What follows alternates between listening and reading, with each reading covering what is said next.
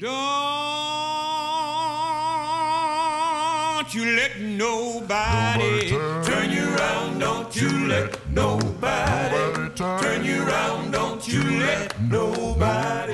The Fairfield Four traces its roots back to 1921, when the group was founded in the basement of Nashville's Fairfield Baptist Church. The original members have all passed away, but their legacy continues. We caught up with the newest incarnation of the group in Nashville to talk about their near 100-year history. I grew up watching the Fairfield Four at the Ryman Auditorium.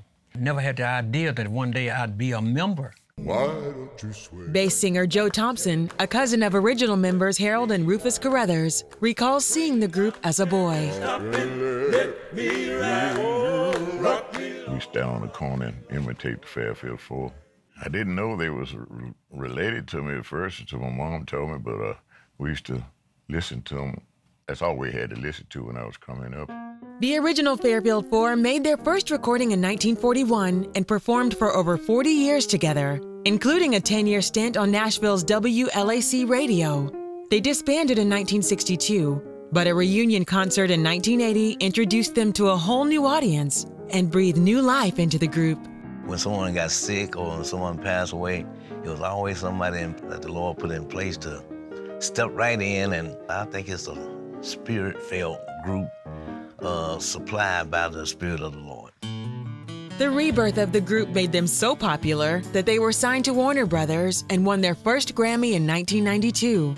Since then, they've also recorded with artists like Elvis Costello, John Fogerty, and country singer Leanne Womack. Born by the Virgin Mary, born in Bethlehem. I think the reason so many artists and people reach out to us to be a part of their recording is because first they like the sound that we're producing, but secondly and most important, I think it's the anointing that's in our singing. If you listen to all of our songs, they all came out of the Bible. And I know it touches some people because I saw one fella with his head on Bird's shoulder crying like a baby. So I know God has got his hands on what we do. In 2000, the Fairfield Four also performed on the soundtrack for the Coen brothers film, Oh Brother, Where Art Thou? The eclectic collection of folk, old-time country, and gospel songs sold 10 million copies, stunning many in the music industry, but not Laris Bird. I'm not surprised at all. I think the world still wants so much more of that. It's so original. The Fairfield Four's repertoire is a mixture of spirituals, hymns, and an occasional contemporary song, but always with the unmistakable arrangement that is unique to this a cappella group. Swing low, sweet cherry.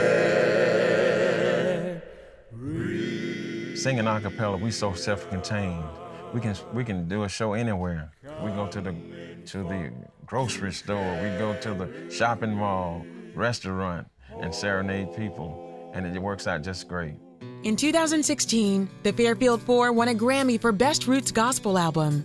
It was not just an emotional high point, but also a validation for this newest version of the group. I used to look at people getting it and I said, why are they crying? Why are they doing it? But now I understand that it's really unexplainable how you really feel getting a Grammy. Up until that point, we did feel like we were like in the shadows of our predecessors. The Grammy that we received sort of solidified our place. And although they are grateful for the acclaim and awards, the members say they have a higher purpose and a higher calling. We believe that this group was ordained by God, and it's been led by God all the way. Wherever we sing, the message is the same.